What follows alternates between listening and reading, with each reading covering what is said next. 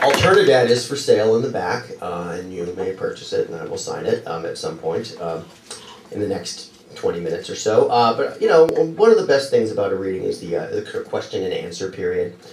You learn so much about writers, what they're working on next, what books they'd recommend to a young writer who was starting out, you know, how to get in touch with Dave Eggers. That's something I get asked a lot still, for some reason. So, you know, those are the kinds of things you can learn. Also, but no, there's this additional thing with Alternadad where I'm now also able to offer sort of parenting tips. So, if anyone has, if anyone sort of wants to just, you know, rap right now, I'm here. You know, that's a cell phone, or is that like some sort of like mobile television device? Like everyone has very sophisticated electronics here. Does anyone have any questions they would like to ask? Yes. So, what's your take on grandparents? How useful are they? What is my take on grandparents and how useful are they? Grandparents come very much in handy for babysitting purposes, and also they are good for purchasing expensive toys that your child wants but you don't feel like paying for. So my parents in particular have been extremely handy, especially since we moved to Los Angeles because they live in Phoenix. So you know, there's the weekend away is a slightly greater possibility now. So you know, grandparents are definitely useful. And also, it's nice for my kid to know his grandparents. You know, it's just to have another extra male smell to sort of like, you know, in his memory, deep in his memory bank. I think it's really important. So I don't know. My parents have been very good grandparents after their initial attempt to destroy my marriage by forcing my wife to have my son circumcised, which is chronicled in the book. But after that, they've been great. And my mother-in-law, who plays in the church handbell choir at her Presbyterian church in Nashville, Tennessee. Oh, this is on YouTube. She's a really nice lady who I get along with great. Yes? How are you able to resist bringing a slideshow of photos of Elijah along with you at the bookstore? He asks how I'm, I think you all heard that anyway, able to resist bringing a slideshow. I don't really believe in exploiting my child for monetary purposes.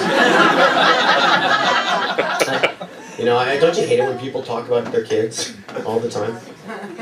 Also, I'm really like, you know, just carrying slides with you. I mean, but you know, I'm not very good at AV presentations anyway.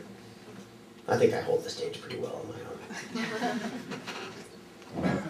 Yes. What's your feeling on TV and kids? My feeling on TV and kids. It's definitely an essential part of every child's life. I mean, particularly around dinner time and also first thing in the morning.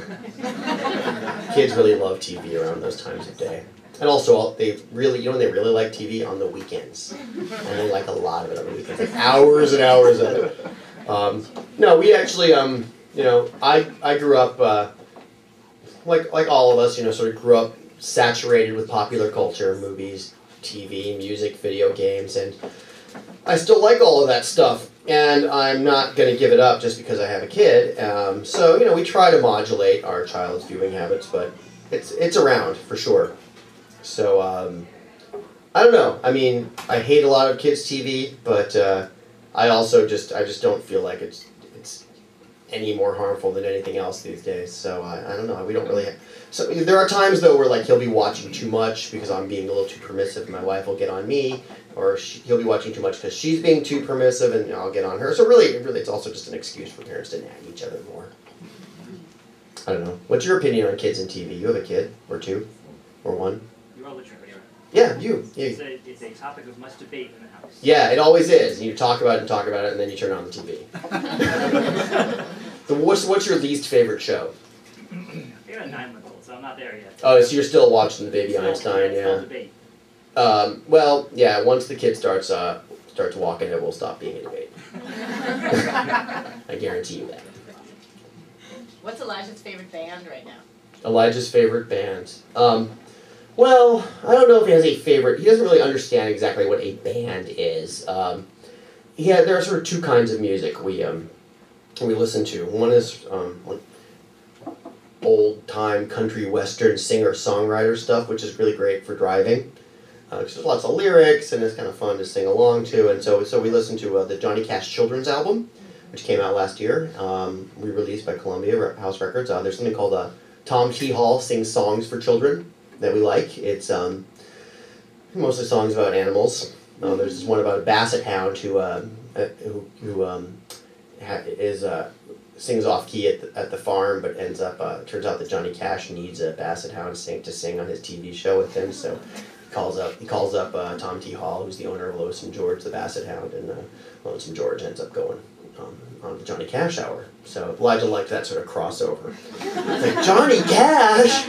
I was like, yes, he's a real person. And he's also like, Johnny Cash is good for discussing mortality with my son. He actually asked me one day in the car, he's like, Daddy, is Johnny Cash dead?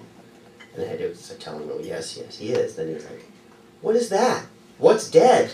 I was like, oh, now I stepped into it. So I won't relay the entire conversation. You can go to my blog and see that. But and then so in addition to the country western singer songwriter stuff, then at home we do while dinner is being prepared or other distractions are necessary. I put on we have a sort of a garage rock hour. I play rock songs for him that are about space or monsters or what else does he like?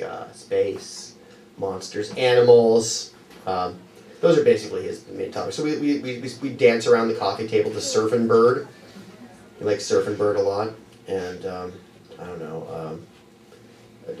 There's a Social Distortion does a rock and roll Ring of Fire cover, and for some reason it was on my iPod and it came on, and Elijah really liked it a lot, so we had to listen to it like 10 times in a row. So I don't know. He likes all kinds of music, really. I never give a short answer to anything. Anyone else have any other? He's 4 years old. His birthday's Halloween. Yes, sir. I've actually been really interested in like the superheroes that he creates. Where do you think he comes up with all that stuff? I see a reader of the blog is here. Yes, Elijah has a universe of superheroes in his head. I call it the Elijahverse, and there must be dozens of like heroes and villains. I don't know. I mean, it's the way he sort of synthesizes all the weird popular culture stuff that like gets shot out at him. It's like it's almost like he's paying homage to and making fun of them at the same time. It's like he's writing episodes of The Tick or something. But he's 3 and 4. I don't know where they come from, but it sure is fun to drive around with him while he recounts their sort of mythical battles that they have. The main character. Who's your favorite? Hot Man. Well, of course, Hot Man is the sort of the Superman of the Elijahverse. He's got some serious powers. Yeah, he does. Hot power. Which sometimes he shoots out of his finger and sometimes it comes from pressing buttons on his shirt. It's really unclear exactly what hot power is, but he also has the power. He also has the power to throw his enemies onto the floor of dust. He says, "I will throw you on the floor of dust," and then you have to go on basically there's a crack between the bed and the wall. I have to play on that, and then he's like, "And now the mosquitoes are going to come eat you," and so then they pretend mosquitoes are eating me. So Hot Man's got a lot of powers. The thing about Hot Man that people wouldn't realize just from me talking about him is that it's actually spelled Bhotman. For Halloween, Elijah wanted to be Hot Man, and Regina my wife's an artist, and so she was drawing the Hot Man symbol on a shirt. Hot Man's symbol is a fire-breathing dragon, it's sort of in a crest. Except for when Hot Man gets sick, and then he turns into an old knight, and the dragon turns into a snake that blows fire out of its butt. And so he was, she was starting to spell Hot Man, and he's like, no, it doesn't start with an H, it starts with a B. Hot Man starts with a B. And Regina's like, no, Elijah, Hot Man. What makes the sound? Hot Man. He was like, no, it starts with a B, And I was like, Regina, it's okay. The B is silent. So now it's like Hot Man's slogan is the B is silent. So there's Hot Man. There's Hot Man, and then there's his arch enemy. You know who that is, right? Yeah, I can't remember. Dr. Boney. Boney. And Dr. Boney is an old robot with blood on the outside and skin on the inside. His powers are sort of amorphous, but he has 18 children. And then there's other sort of subsidiary characters. There's like Hillman, who's like the tallest mountain in the world, and he fights crime, but he moves very slowly. Because he's a mountain daddy, he can't move fast. But his thing is that he's sort of like the oracle of the Elijahverse for the comic books out there, geeks out there. You know what I'm talking about. He like monitors the crime all over the world from his sort of system of supercomputers that he has inside him. So that's Hillman, and there's plenty of others. So I don't know, but it's pretty great, and I hope he doesn't lose it. It's very possible that he might, especially if he keeps watching the fucking Backyardigans, which are the enemy of contemporary children, I think. I won't go into that rant though. Anyone else? Any questions? Anybody? Who are your favorite yes. writers? Who are my favorite writers? My favorite writers. I like noir fiction the best. So my favorite writers tend to be like sort of crime writers from the 40s and 50s. Patricia Highsmith, Jim Thompson, David Goodis, Raymond Chandler, etc., etc.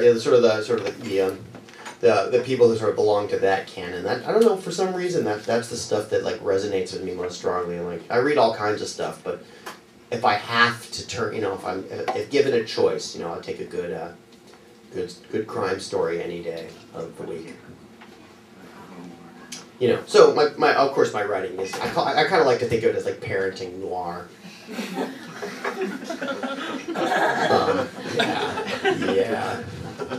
Yeah. There's a lot of darkness in the book.